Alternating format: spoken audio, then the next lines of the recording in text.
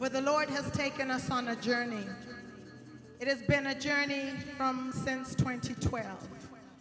And like many have said, this has been a prophetic journey.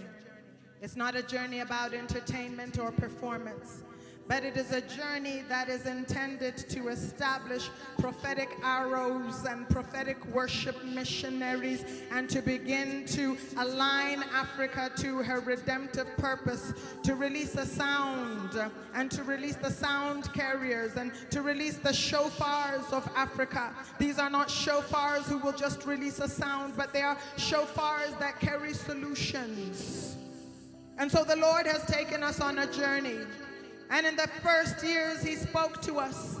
And he said that this is a gathering. It's not an ordinary gathering. It's not a gathering for show. It's not a gathering for networking. But it is a gathering to begin to gather the sons of God who will steward the nations of God through worship, through the DNA of worship, original worship, worship that cannot be uttered, sounds that come out as groaning.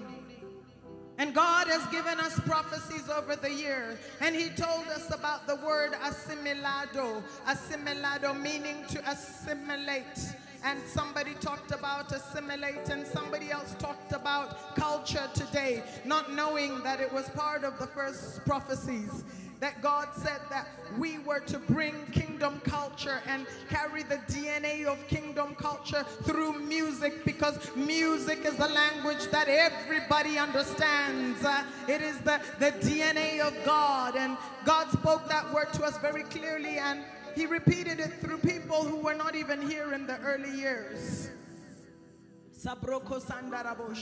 And God began to speak to us about schools that will be birthed, and Davidic schools of worship that will teach about the tabernacle and the meaning of avoda, what it really means to worship as a lifestyle, as a culture, as an everyday.